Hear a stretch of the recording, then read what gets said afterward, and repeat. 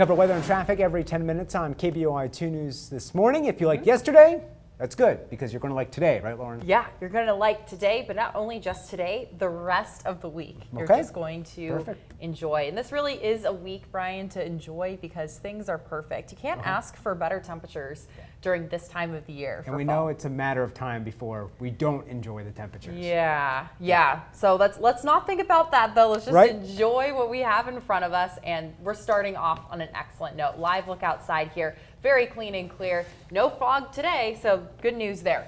Radar, things are looking quiet, and that's great news in Weather World because that means that there's no icky rain or snow or anything that we don't like.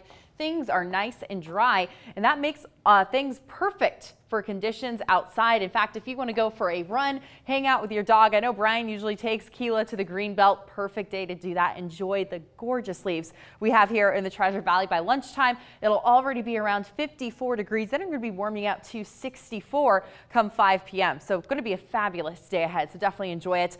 Here in the Treasure Valley, our high is going to be around 64. But hey, even our mountain friends enjoying some really nice temperatures. 59 for the high in Stanley, 57 in McCall. So not too bad over there as well. Really nice when they get to have these types of temperatures during this time of the year.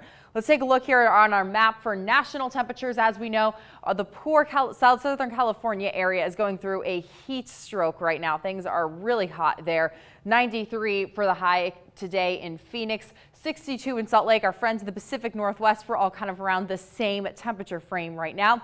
And we are going to be staying dry due to this ridge of high pressure, keeping things really nice. I do want to draw your attention, though, to a little bit of a disturbance. This is a band coming from the Gulf of Alaska coming into our area. It's going to bring just a little bit of precipitation. However, we're going to be okay here in the Treasure Valley. That's because it's mostly going to be hitting just a little bit of Baker City, a little bit of our mountains as well. But for the rest of us here, things are going to stay nice and dry. The only thing you're ever going to notice is possibly just a few clouds there in the sky. Then come Thursday, things are going to be nice and dry, clear for the entire state. And that's courtesy of a ridge of high pressure, as I was mentioning earlier, settling here, very nice in our area. And that's actually going to have a nice control for the rest of the week. So take a look at these forecasted temperatures.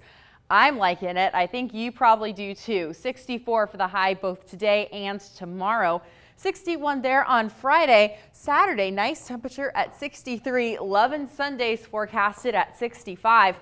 Then things get just a little bit cooler Monday at 60. And then Tuesday, 56 degrees. But hey, still not complaining. Clean and clear the entire week, filled with sunshine, some light winds, and aside from the possibility of some fog in the morning, Brian, things should be really nice out there. I mean, how does this get any better? Right. All right. Get out and enjoy it. Thank you very much, Lauren. 6:18 this morning. Let's head outside.